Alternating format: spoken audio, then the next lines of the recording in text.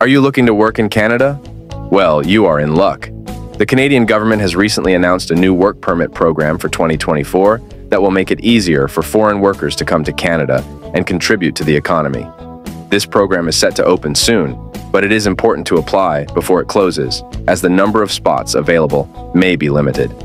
The Immigration, Refugees and Citizenship Canada (Ircc) has introduced this new work permit program to address the growing labor shortages in certain industries across the country. The program will allow foreign workers to apply for a work permit without needing a job offer in hand. This means that individuals can now come to Canada and look for work once they arrive, making the process more streamlined and efficient. One of the key changes to the program is the modification of the application process. The Ircc has implemented new methods to make it easier for applicants to apply online and submit all required documents electronically.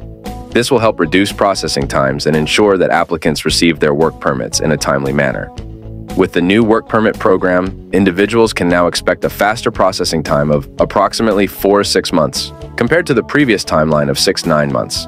This means that applicants can start working in Canada sooner and contribute to the economy sooner. Overall, the new work permit program for 2024 is a great opportunity for individuals looking to work in Canada.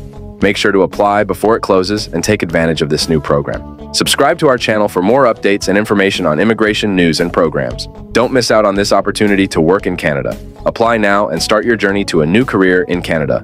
References: Government of Canada, Immigration, Refugees and Citizenship Canada (Ircc), Canadian Immigration News Sources, official Ircc website and press releases.